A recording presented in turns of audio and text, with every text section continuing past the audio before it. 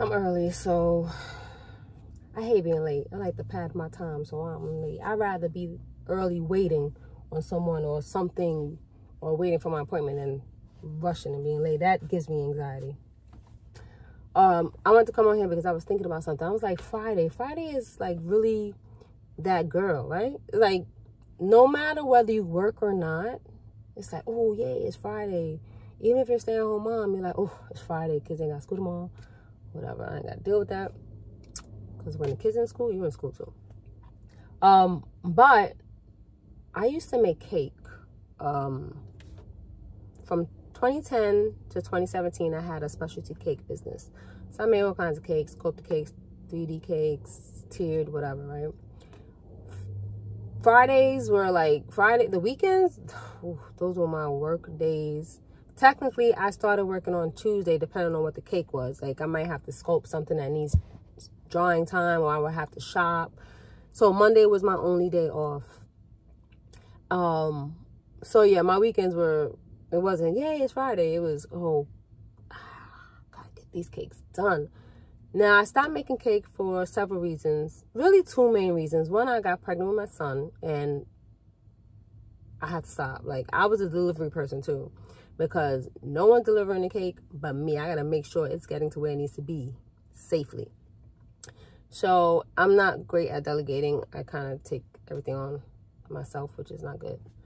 So anyway, by the time I was 7 months, I think I made my last couple of cakes. And then my son was born, and I did not want to miss out any time with him. And besides, he was just a lot, like, I had to take care of him. There was no way I could make cake and take care of my son. And then I would keep getting asked, well, when are you making cake? Like, I would get texts, I would get emails.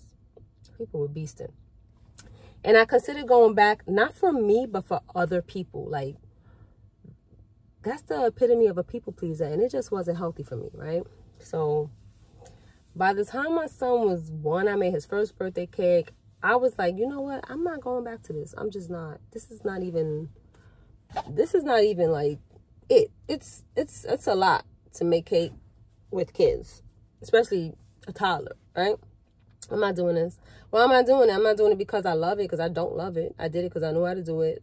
In the beginning, I enjoyed it. And then, you know, when you know how to do something, you do it well, and then you make it a business, sometimes it's not fun anymore. So that became that. But I made great money doing it. So that was a good motivator.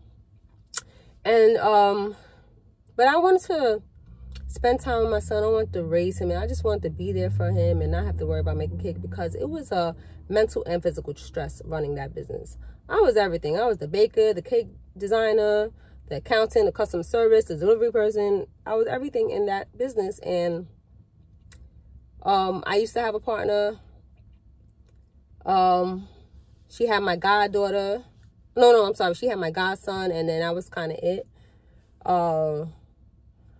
So, which, you know, we lived far apart from one another, so it wasn't convenient for her at all to continue with this business. So yeah, I just wound up doing everything for the business. And we actually was on Cupcake Wars. That's another story. So yeah, so I had to stop. I stopped when I was pregnant. I had my son. Only reason why I considered going back was for other people.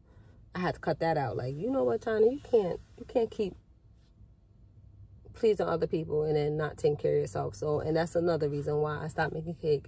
I was so not well. Like, I wasn't taking care of myself. I was barely eating. I was working 24 hours some days, like 24 hours straight, drinking coffee, nibbling on stuff. Plus, I still had to cook for the kids and my husband, and it was just a lot. It was a lot.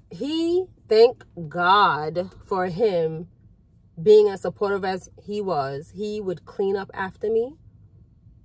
Making cake, oh my goodness. As neat as you go, as neat as you can be, you will be, but it's just it's no running away from that mess, because especially when you're making multiple cakes or you're working on intricate cake design, and it's just a lot. And he would help me out so much. I mean, it was a tremendous help that when I would deliver the cake, by the time I got home, the kitchen was clean, the kitchen and dining room, because I had to spread it out.